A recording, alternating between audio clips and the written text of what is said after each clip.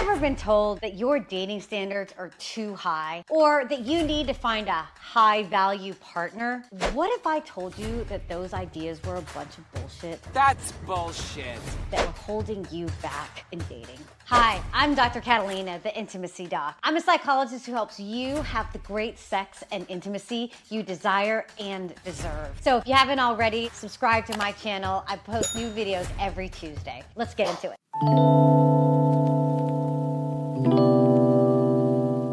Today, we're going to be exploring how high standards or finding a high value partner is really missing the mark and leading so many people to feel frustrated and disappointed, disenchanted about dating, and then ultimately just burnt out. We're going to dive into how emotional maturity is a bit at the core of what we're talking about here when we are looking for our match in dating. First, I really want to just debunk the whole use of high standards or high value. I can't stand seeing high value, low value. And there's a couple psychologists who are known out there who are using those terms. I mean, that's patriarchy at its best. All it's doing is make yourself feel better and by criticizing someone else. When we know that looking at status or physicality, those aren't actually predictors of long-term relationship and sexual satisfaction in a relationship. And that's why dating apps often suck. Check out that video where I talk about the superficiality in how dating apps are actually working. They have a lot of implicit biases and just are too overly focused on physicality. When we use these labels of high value or I have too high standards, unfortunately, again, can lead to disappointment, dissatisfaction, and it also leads us to think, oh, if this person isn't high standard or high value, then I'm gonna half-ass it. And we've all seen stories about shitty dates like that. And why would you want to put yourself in that situation anyways? And it's just not. So all of this, I think, is just a bunch of bullshit. And I know that there is like that app that I signaled in my prior video of showing people how many people are really meet their standards. And most people, particularly once they get to midlife, aren't seeing many people with that. So I would like to change the conversation to compatibility. And at Motnick, you started off by saying, yeah, why don't we focus on compatibility? But then you actually just went into really going back and saying, not everybody is a 10 and they need to have a better self-assessment. And unfortunately, that's no different than saying that somebody's high value or low value by just ranking them from 0 to 10. It's a bit more of a dimensionality since you have 0 to 10 ranking rather than just high or low, but it's still the same thing. It's me versus them. And we know when there's that competitiveness within, when looking at for particular partners, but then also between genders, that is what fosters this toxic dating culture. And we know from studies that these shallow, superficial checklists and have very little predictive value of how sexually or relationally satisfied you're going to be long term. And I do believe that the majority of people are looking for one or multiple long-term partners when we're really wanting that deep intimacy. So values and how you live your life are very, very important because if you value your health, you're going to prioritize your lifestyle. There's different values that are certainly important, but I'd like to actually talk about what I think is the main reason people aren't matching their partners is because most people just don't actually have the emotional maturity to meet a partner where they think that partner should be. Hollywood has glamorized what relationships should be looking like. And one, they have a lot of sex in them and passionate, particularly with women, and some men are more wanting that emotional intimacy more. And so yes, I'm speaking to the men right now. If you are wanting a successful woman who is attractive, worldly, independent, assertive, then you have to be able to have the capacity and resources to actually meet that. Because those are all emotional maturity. That is all about how we have emotionally developed. And unfortunately, we meet people who meet us where we are emotionally. If your picker is off, that's actually the place to start. Why is your picker off? And I'll say this about myself. I used to completely date people who were just not compatible with me. It was a big reflection of my sense of low self-worth. I didn't have the capacity to actually feel secure enough in my body to be in relationship with people who were more secure than me. And I ended up just attracting people who weren't. And that was actually what my body felt was safe. And this is the part. If your body is used to feeling unsafe, unheard, dissatisfied,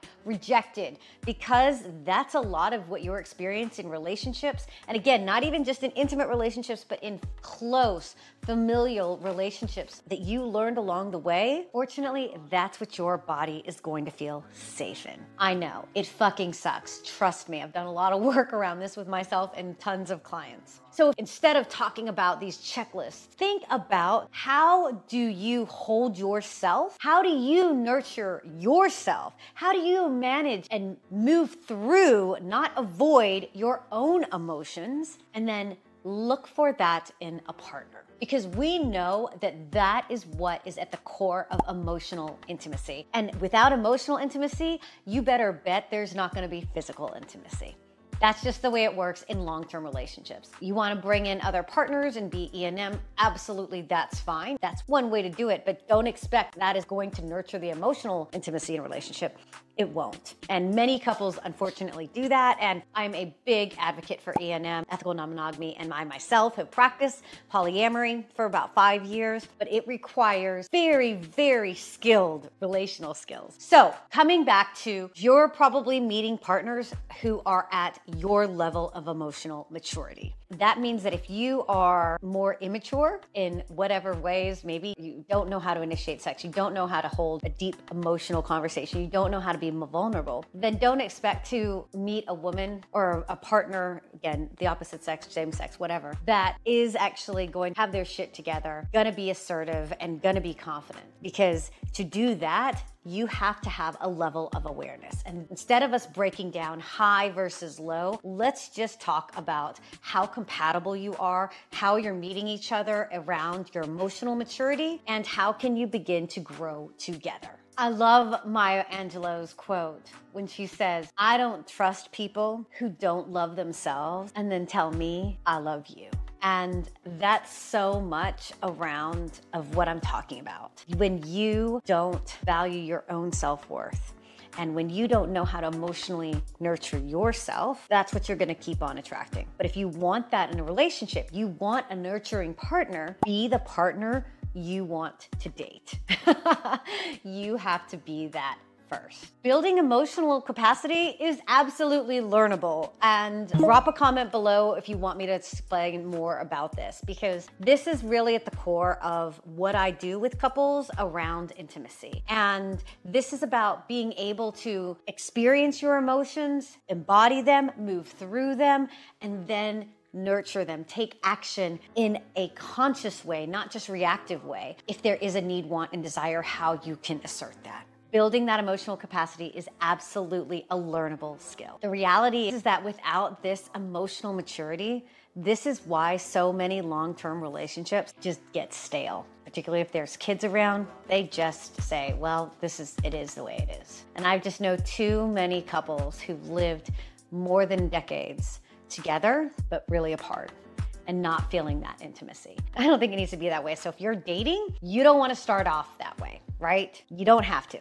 So if you really want to build that emotional maturity and have real connections and meet people who are a match to you emotionally, then this is where you begin by getting curious, exploring what are some of the habits that you've been doing over and over and over in your relationship. What are the situations you keep getting in? Do you keep feeling rejected? Are you the person who's always leaving? How comfortable are you in having real conversations with your partners? Begin to understand what your patterns have been, particularly if you are in midlife, because this is the thing, change is not easy.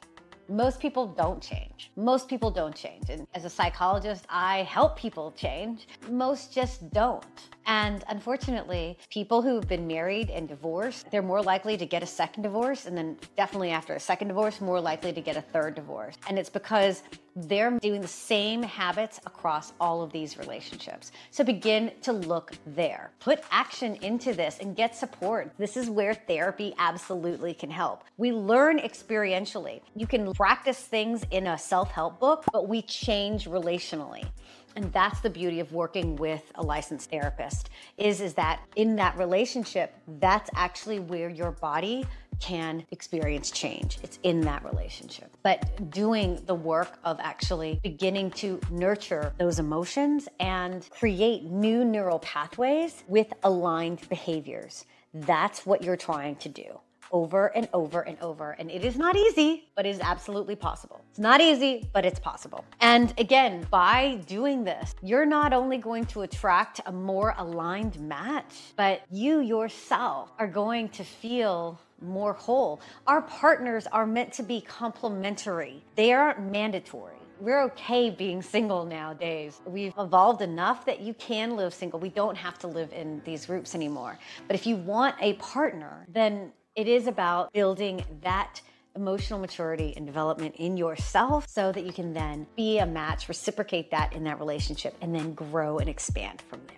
All right, guys, so hopefully this was helpful. I'd love to hear your questions because I think this conversation around high standards or low value, I just think it's a bunch of fucking bullshit. And I really can't stand this conversation anymore. If you found this video helpful or insightful, definitely give it a thumbs up. I welcome any of your comments down below. And if you haven't already, subscribe to my channel. I drop new videos every Tuesday. Let's have real conversations and get you the great sex and intimacy you desire and deserve. Cheers, guys.